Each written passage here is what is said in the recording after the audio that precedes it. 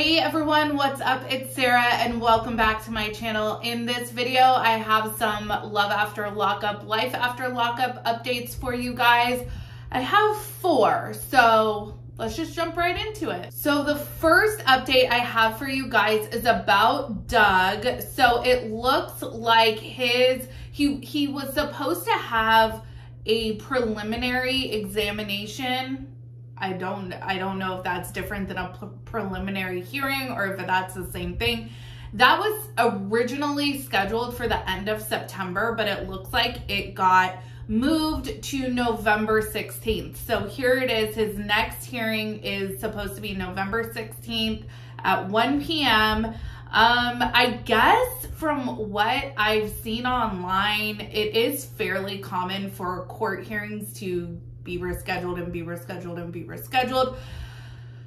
That's kind of a bummer, I would think, for anyone going through a trial or going through the criminal justice system, but maybe that is working to their benefit. I have no idea. But here is his next court hearing, November 16th. And this is, in regards to all of those charges. But moving on, next I wanted to talk about Sarah and Sean, because Sarah and Sean, in the last episode of Life After Lockup, it was weird. We saw her get picked up from prison, and then it's 2 months later. So it's like, what the fuck happened in those 2 months? Well, I can confirm that there was a several week gap between when she was picked up from prison and what we saw in the last episode. I'm not sure if they filmed other content in between then.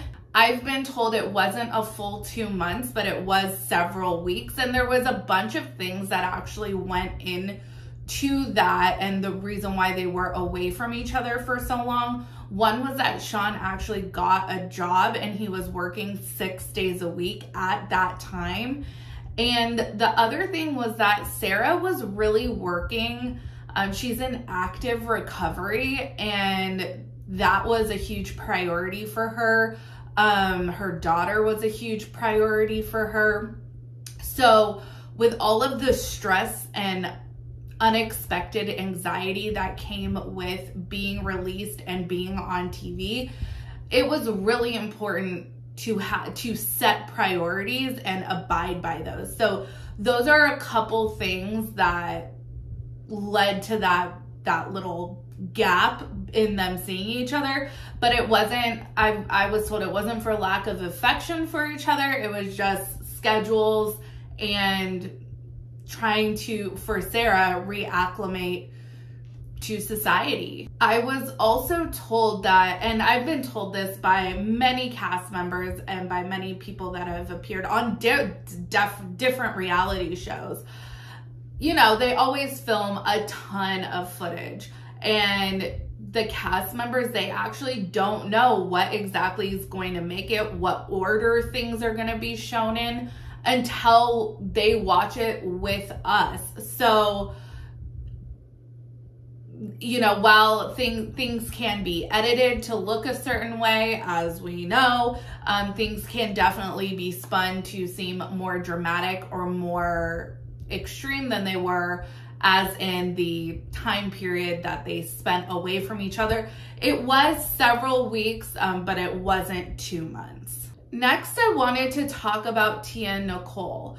Tia and Nicole, for a couple weeks now, they have been advertising, marketing online, especially Instagram, that they're going to kind of give their side of the story, no holds bar, give interviews, go live, or maybe not give interviews, but go live, take questions, and give their side of the story. And that hasn't happened. And so this was posted a full week ago. Tia and Nicole both posted this email address. It's tiaandnicolelal@gmail.com. And this caption is from Nikki. We are super excited to announce that starting this week, Tia Simmons and I will be posting Q&A videos Once a week, we will sit down on camera together and answer each and every question sent from you guys. Send your questions for Tia, for myself, or for both of us to tianicolelal@gmail.com and watch our video each week to find out our answers. So that was a week ago, and we haven't seen a video yet, which is a bummer, because I know for myself I would love to see them answering people's questions. I'm not sure how happy the network would be with that, but as a viewer and a fan of the show, I would love to see them answering directly people's questions. And what is also interesting is there were several days last week where they were both pretty active on social media, and then this week it has been radio silence. Neither one of them has posted in, I think, 6 days or a week. So that's pretty interesting. So I wonder if I don't know if they're like organizing this and trying to put like a YouTube channel together. I have no idea, but it would be really interesting to see them answer some questions. And finally, I wanted to talk about Marissa, Dylan, and Heather. Now, if you guys follow Heather on social media, or if you're a part of the Love After Lockup subreddit, I think they've even branched off into another subreddit at this point to like just talk about Heather, because other people were kind of getting sick of it in the main subreddit. But if you are following any of the offline community regarding Love After Lockup, people have been talking about Heather for a long time, because she posts really alarming posts at times, things that are confusing. She'll post about Dylan a lot, and she's still doing it. This is several years now after they've broken up, and it's just still going on. So here are some of her most recent posts on her Instagram stories. This one says, "I've been exploited since 2015 or prior and am completely exhausted." This one says, "I pray daily for resolution. You won't let me work. You won't let me be with my family. What the fuck do you want?" And then this is a quote, "I can respect any person who can put their ego aside and say, I made a mistake. I apologize. I am correcting the behavior." And the subreddit that's dedicated mostly to Heather is peoplebetrippen, and I will link that down in the description. Then she made this post that has Dylan's mugshot on it. "When I met my ex-husband Dylan, he was not okay. Prison and love saved his life. I never deserved the injustice you allowed and continue to allow. It's my time."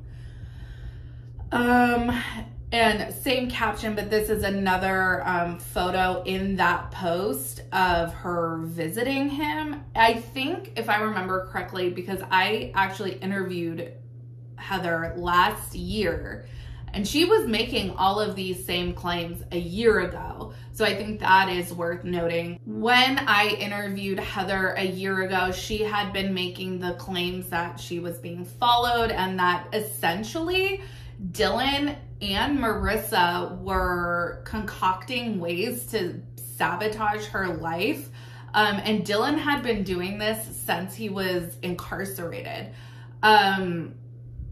She didn't really elaborate too much on that, but those were her claims at the time, and it looks like she is still making those claims.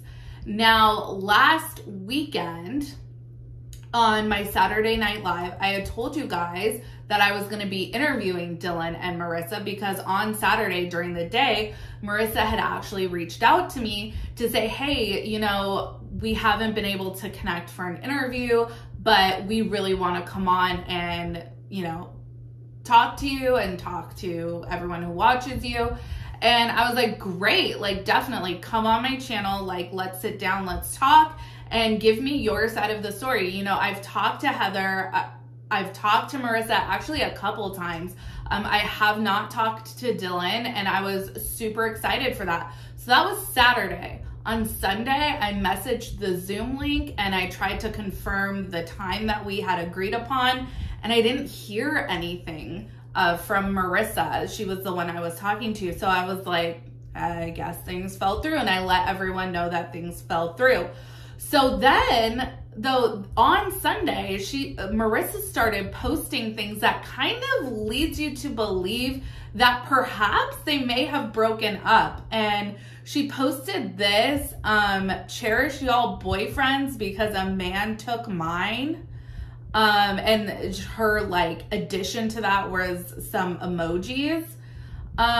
She also posted this: I was the loneliest when I didn't know how to be alone. And it's worth noting that ever since last Sunday, she has only posted solo pictures of herself. So she has not posted anything with Dylan. Well, yesterday, Dylan made a post. He posted a series of pictures. Here's one of them. And this was the caption: honest moment. I have, by the grace of God, had more second chances than any human deserves. At freedom, opportunity, real love. I treated those gems like dirt. They are to be cherished, not stepped on or stepped over. Don't let your blessings become lessons. Look at the people around you that elevate you with zero self-interest. Look at the people who loved you when you were at your worst. Appreciate those people and reciprocate that energy. If you have someone who's in that type of blessing in your life, drop their name in the comments so they can know how much you appreciate them. Now, I'm going to be completely honest. One of the things that I've noticed with Dylan and his social media posts since he was released from prison is that he seems to be always like marketing something or selling something, and everything he posts just comes off that way. This is really interesting that the last portion of this, he seems to be kind of having a vulnerable moment in the beginning, and then at the end, it's kind of like, if you have someone you know and love, like drop their name in the comments. So that was just kind of interesting to me.